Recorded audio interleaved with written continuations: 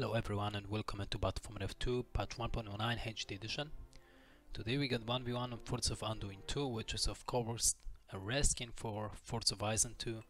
Our players are going to be in the bottom, SrNahuel playing as a red dwarf, and his opponent in the top is going to be Elven player Pulcino GR or Junior playing as Elves. And who is host? This is important. So we got Observer and Pulcino is host. So if his opponent is not from Argentina, then this delay is gonna kill him. Plus Elves most of the time getting an advantage, but you may see that I hate playing with Elves, definitely on Forts of Eisen. I screw things around lots of times, even if I know that I shouldn't. So Pulcino is sending his builders in really weird positions. Definitely this one is completely in the corner of the map. This one is going to some edges as well. 2 battalions of Lorien more archers actually. It's going to be Maltry. Not another battalion of Lorien archers, only one in the barrack near the fortress, which is, to be honest, wise decision. On the other hand, he's using the far side. He knew the opponent's strategy at the moment, or at least structure that his opponent possessed. He saw the builder as well as half warriors and the mineshaft. And there are pikes coming up. There is a mineshaft on the left side, really good decision. But Pulcino may take it down, may find it, may kill the builder. We'll see how it goes. Another battalion Lorien and archers from the Elven player. And Dwarf at the moment got to be creeping with pikes. He got the builder sending towards the right side. Elf is starting to creep. Nothing unusual. Aggressive stance on the archers, increasing the damage for 15%. Dwarf and pikes are going to creep as well. Another Lorien archer battalion is going to stand over here and being prepared for some counter-attack, maybe some guardians. We can see that Dwarf is trying to creep both the warclares, but he will not be able to do so. He chooses running call as his power point.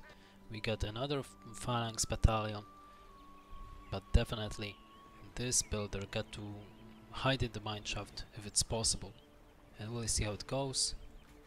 Builder is trying to get away. Now he's doing nothing and he'll be killed. Or actually, good job over here throwing the mineshaft.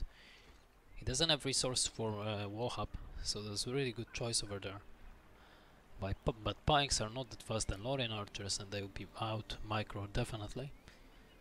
There is another Lorien archer battalion. They will be creeping the right side over here. And there is another Lorien archer battalion, just keeping the base prepared for any counterattacks. Lorien archers trying to kill pikes. They will definitely do it. And what we got in the base, there is a siege works, or fort works as called for the dwarven player, and he would like to go for some battle wagons and creeping the troller if his opponent will allow him to do it. And lots of Lorien archers, pikes on the way as well. But Elf was forced to retreat at this point, but almost destroying an entire battalion of pikes is what you definitely would like to do. Dwarf is creeping. Level 2 pikes are enough to creep the troll. They don't need to receive the rallying call. There is a Maltry, so the Elfen player know which path of mineshafts Dwarf choose. Dwarf is doing pretty well on his own over there. He got some guardians. He would like to go for siege works on level 2. He got 1k resources maybe for glowing. While the Elfen opponent throwing the Mirror of Galadriel near the base. Most of the time you get the fortress upgrade for the healing units that gives you 55 or 45 more health, receiving the health, so it's definitely better than the Mirror of Galadriel near the base. The builder may be catch and killed. Now the mineshaft will be thrown down. So Dwarf overall doing pretty good job over there, taking entire left side for himself, going with some definitely good macro over here near home, and going with some battle wagons. But we'll see how he will micro over there, how well micro he will present to us. You can see that Elven player is trying to increase the vision with Lorien mallow trees, and the dwarf is not going for hobbits, which is weird. He would like definitely to go for hobbits. Elven guy is going for more infantry units, really usual strategy. There is a first running call used by the dwarven player. Entire army of elves been crushed over here, and pikes are no more, which is really important for this battle wagon. Those elven archers may be crushed, and those guardians plus pikes don't need to follow those elves anymore, which actually happened. Entire 2 battalions of Lorien archers may be killed pretty easy. There is no way that elf may retreat, although he is trying, and dwarf will let him do it. This is really weird. There are no pikes over there as well. The battle wagon could be used over there to kill those units, increase the amount of power points that the dwarf possessed. He's back up a really good amount of resources at the moment, and he should definitely counterattack his opponent while he is not doing it with this battle wagon that is standing over here. Just get into the mineshaft. We'll see how it goes. Deploy. There is one deploy, and there should be another one. Yeah, there we go. Lorien warriors will be crushed. Lots of power points belongs to the elf player, to the dwarven player at the moment, but he got to roll over with the battle wagon, which he's not doing at the moment. Lorien archers, small Lorien archers for the elven player for some reason, and they will be killed as well.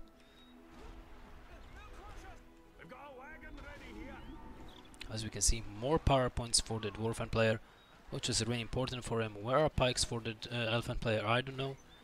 I cannot find them. There is a heal, so for some reason maybe Pulcino is going for the hero. He lost some mallow trees. He doesn't have that much of the mallow trees. 1, 2, 3, 4 at the moment, as he's losing 5 maybe at best, and it doesn't look well for him. Almost 10 power points for the dwarven player, which he is not moving. There is Glorfindel on the battlefield, pikes and archers. Glorfindel, really good hero against mineshafts, to be honest. There is Gloin as well for the dwarven player, and dwarf get using lots of resources. This hero is going to smash some mineshafts only. There is nothing else that he could do, and he will not do anything else. There are 10 power points for the dwarf, and to be honest, those battle wagons should retreat at the moment. They shouldn't get into those pikes, but I think there is miss micro, and both the battle wagons are going down.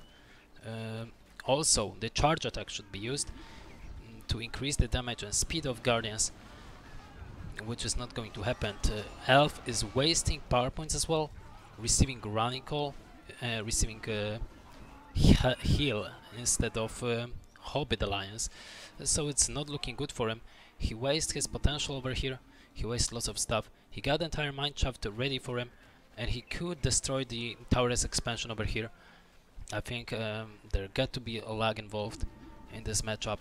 Lots of mineshafts going down for Maltrees going down for Elf. He's not going to get lots of power points after this. It's not looking good for him. Definitely Elf got to do something, got to heal his units near the Mirror of Galadriel. Glorfindel as well is not dealing that much damage as a 1.00, and this hero will be forced to retreat.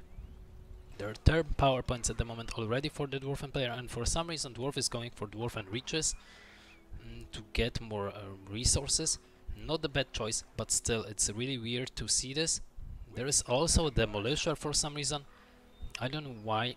To be honest, Dwarf could end this game already. He got definitely good amount of advantage over here. 1k combined points for him, Dwarven Riches, against only guy who got only 1 Mallow Tree, or rather 2. So that's not a big of the deal to kill such player.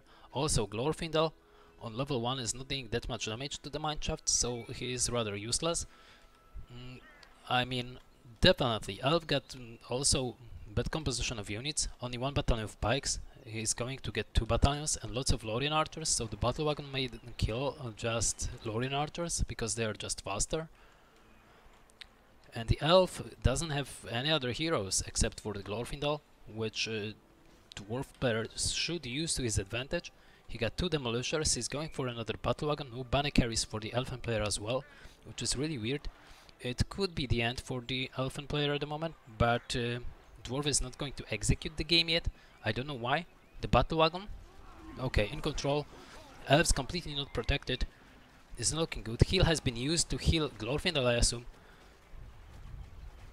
And the Battle Wagon should get away, or just been used into the pikes over there. There is a heal to heal Battle Wagon, killing all those Lorien archers. A really good choice over there. But you need to roll over those units more and more to get more power points. 5 power points at the moment for Elfen player. And Dwarf got lots of power points, even King Dane on the battlefield. Battle wagons are not moving forward. I think it's a really heavy micro over there, and Dwarf cannot micro on off-host completely. The Demolitor is going completely wrong way. There is King Dane, he will definitely kill Glorfindel. He got more health. So the Glorfindel would like to get away. But there is the game. The pulcino has been defeated. He got nothing to back up his plan. I don't know why this replay was called pulcino Bottom of 2 Legend against some unknown noob for some reason. Dwarf put up a really good work over here and win the game. The replay description is misguided and should be redone. Anyway, thank you for watching. Definitely game couldn't turn out differently. Elf made really big mistakes over here, tons of mistakes. Doesn't creep, doesn't interfere, doesn't have pikes in the composition of Elfen archers, doesn't micro, receiving Glorfindel and dealing no damage, wasting 2k resources in the process, and that allowed Dwarves to win the game pretty easy. Anyway, thank you for watching, hope you enjoy. Feel free to follow and subscribe on my YouTube channel as well as Twitch, and see you next time. Bye bye.